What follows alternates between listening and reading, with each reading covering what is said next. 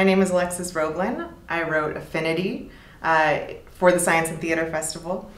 It is based on the research of Heidi Boisvert, which is basically, her research is very much about the way that human beings react to narrative and tracking biological responses to narratives that they're interacting with through media.